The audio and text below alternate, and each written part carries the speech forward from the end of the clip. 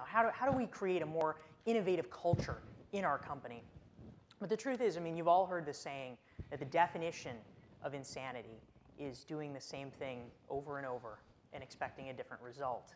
And I think for all of us, we have to ask, if we want something different for our company, for our industry, how do we have to change? We can't be the same person, or else we will get the same results. For me, this really comes down to three things that I'd like to talk with you today about. It's basically a three-step process that I discuss in my book, Reinventing You. First, it starts with discovering your own brand. How are you currently perceived by others? What's the sort of ground truth of the situation? Next is closing the gap. How do we get between where we are now and where we want to be? How do we articulate that vision?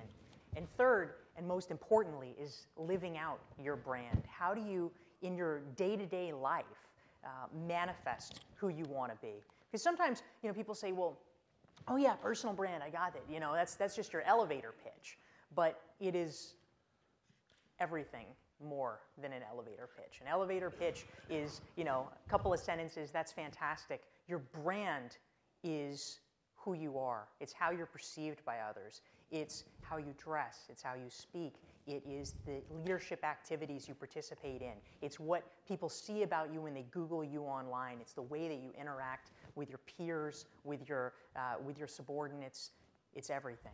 And so your brand is not what you say it is. It's what you manifest to the world.